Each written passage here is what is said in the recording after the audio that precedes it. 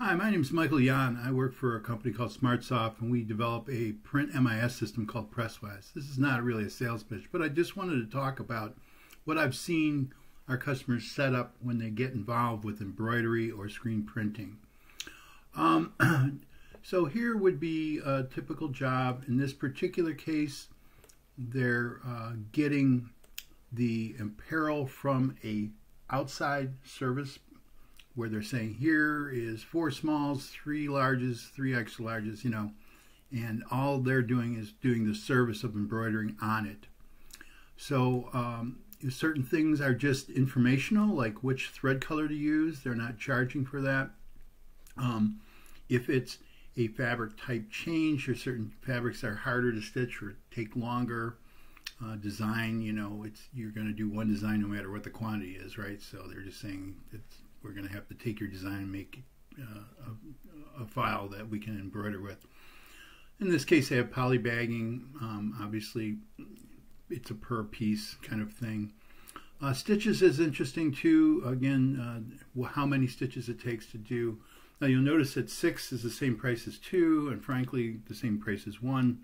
In this particular case, he's like, well, I'm not going to do anything for less than $34, so 1 is $34.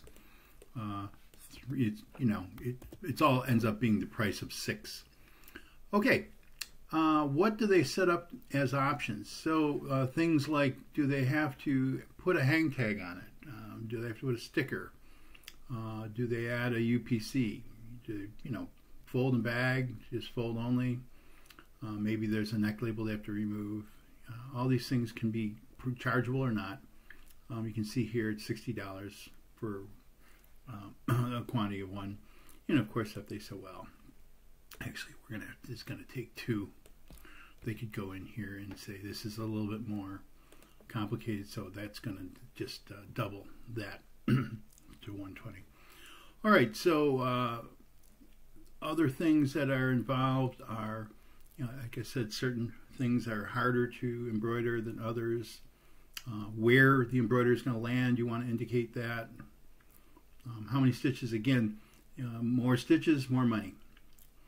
I put PMS thread changes in here, but honestly, most people use some sort of specialty thread that they get from a vendor, whatever system they get.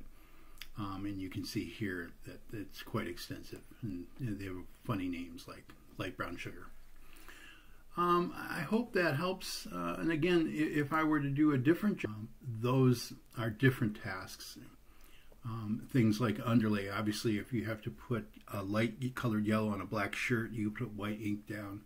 So there's another color. Specialty inks, PMS colors. You can use the PMS library. Metallic inks cost a little bit more. Location changes. Again, where is the screen printing going to happen? Fabric types, there's certain types of fabrics that are harder to screen print. All these things, again, if we're doing 5 color screen print, it's going to be more than 1 color screen print. But you can see that different things, they're quite different than your typical print job, that we've got other things you have to add. Anyway, I hope this helps get your head around it. Thanks.